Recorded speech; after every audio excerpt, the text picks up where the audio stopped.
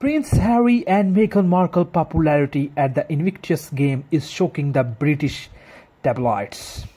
Prince Harry and Meghan Markle trip to Düsseldorf, Germany for the Invictus Games has been resounding success, but not everyone is thrilled by that idea.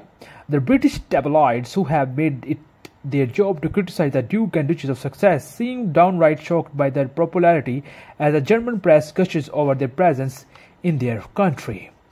The Daily Mail could not believe their eyes when they noted that only positive headlines are being used to describe the Duke and Duchess of success.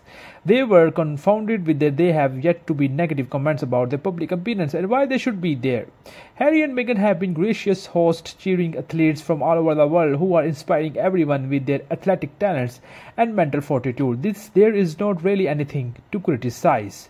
A reporter for Germany resources told, "I think people are very interested to see how they are together and dynamic as a couple. They are very popular here. You only have to see hundreds of people waited in the market square outside the town hall to try and see them. It was the same previous year when they came to start the countdown the games."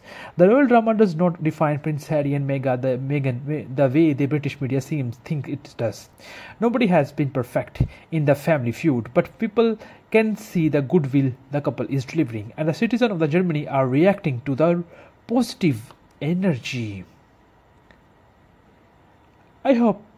Another reporter explained that while they are aware of the royal rift, there is plenty of love to go around from the Sussex as well, the Prince William and Kate Middleton. People are fascinated with Harry and his family, but they all know about Meghan, they explained. There are two camps here in Germany, Team Harry and Meghan, and Team Kate and William. It's been interesting seeing them together.